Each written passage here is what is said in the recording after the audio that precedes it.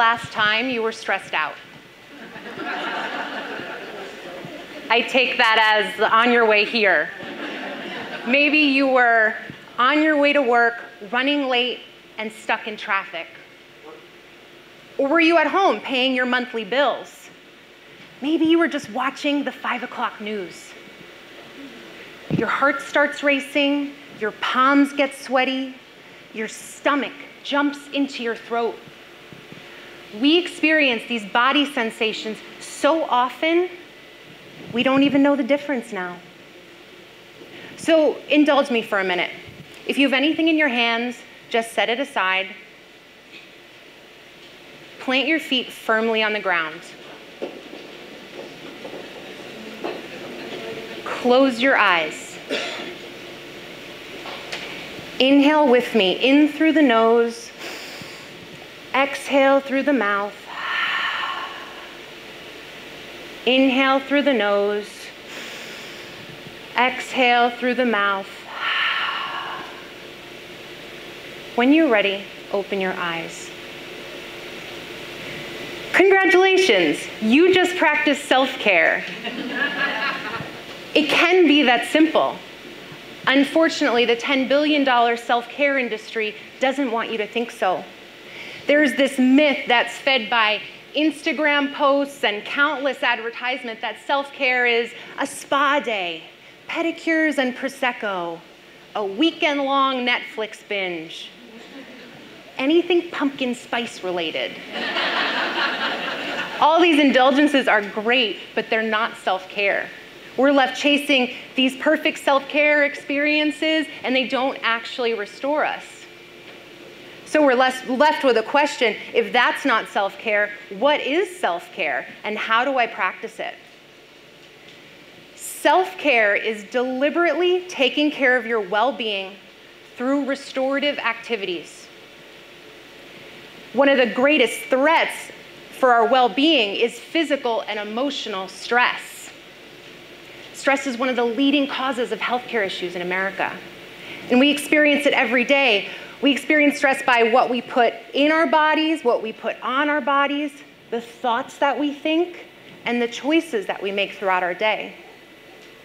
Some of the most stressful things that we can put in our bodies are sugar, alcohol, excessive caffeine, and processed foods. Those are also some of the most consumed items in America. So with all this stress impacting our immune system, our energy levels, our emotional well-being, it's essential that our self-care practice does the opposite. About a year ago, a coworker asked me what I did for self-care. I cringed when she asked me that question. I said, I eat and I sleep and that's enough, totally brushing her off. At the time, I was managing a high-volume retail business in Washington, D.C. My husband and I were starting a company, and we're raising our 2-year-old son. I started every day with coffee and a scone, went to work, had very few breaks, and finished my day watching Netflix and scrolling on my phone. I was in complete denial about what I needed to do to take care of myself. Ultimately, I burned out, and I quit my job. I decided to pursue a passion of mine, and I began working as a labor doula and a childbirth educator. Now, a large aspect of that job is to support pregnant women and prepare pregnant women to be as relaxed as possible during what could be a stressful event in a stressful environment. And I learned really quickly that to be successful at that, I had to be a relaxing presence, which meant I had to take care of myself. And that's when I discovered how to practice self-care. My foundation began as a diet rich in fruits, vegetables, and whole plant-based foods. And then I added in 3 restorative activities to make my self-care practice. The first, moments of stillness and in silence. We just practiced this a few minutes ago. We are bombarded by noise every day. The TV, the radio, traffic, our kids yelling at us. But the loudest noise of all is the voice in our heads. We have roughly 60,000 thoughts a day, and for some of us, 80% of those thoughts are negative. When we meditate and have moments of stillness and silence, it brings awareness to that internal voice. And when we have that awareness, that's when we can choose what thoughts we're holding on to and which we want to let go of. We can also adjust the volume on how loud that internal voice is. The first time I meditated, I was sitting in a chair and I immediately got squirmy and my back started hurting and my internal voice got so loud and it was talking about all the things I should be getting done on my to-do list versus sitting doing nothing. But I committed to 5 minutes a day, and slowly but surely that voice got quieter. I have one suggestion for starting a powerful meditation or stillness practice, and it's simply to be comfortable. You don't need to sit in a straight back, rigid chair. You can actually be comfortable on your couch. I actually encourage you to be as comfortable as possible without falling asleep. The second restorative activity I added in was movement. This could be walking, running, dancing, yoga, jumping jacks on your living room floor. Our bodies are meant to move. And when we move and when we exercise, it creates endorphins, which first, they help sleep, which naturally reduces our stress. And it also sends a positive feeling through the body that's similar to that of morphine. You don't need a fancy gym or trainer to do this, although they may help sometimes. And just 10 minutes a day makes a difference. The last restorative activity I added in was time in nature.